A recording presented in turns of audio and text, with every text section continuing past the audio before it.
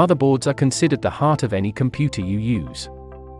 This is mainly because they contain important components such as the memory and CPU, central processing unit.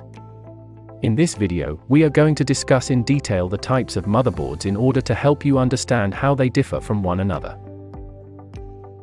Number 1. AT Motherboard.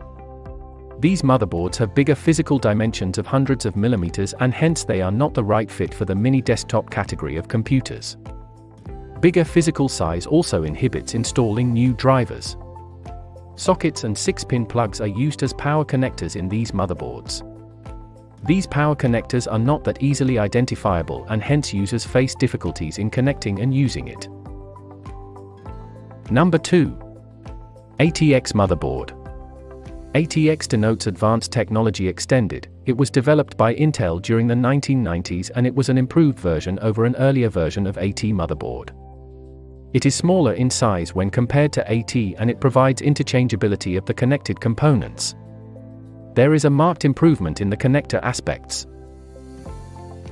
Number 3. LPX Motherboard. This board had two improvements over earlier versions.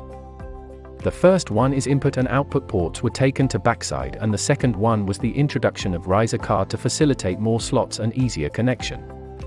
Some of these features were deployed in the AT motherboard. The main disadvantage in this board is the lack of accelerated graphic port, AGP slots, which led to a direct connection to PCI. Issues in these motherboards were addressed in NLX boards. Number 4. BTX Motherboard. BTX denotes Balanced Technology Extended, intended to manage demands of new technologies in terms of more power requirements, hence generation of more heat. Intel stopped further development of BTX boards during the mid-2000s to concentrate on low-power CPU. Number 5. Pico BTX Motherboard. These boards are smaller in size, and hence the word Pico. 2 expansion slots are supported in spite of being sharing the top half of BTX. Half-height or riser cards are its unique features, and it supports the demands of digital applications. Number 6. Mini ITX Motherboard. It's a miniature version of motherboard over its earlier versions. Designed in the early 2000s, and its dimension is 17x17 centimeters.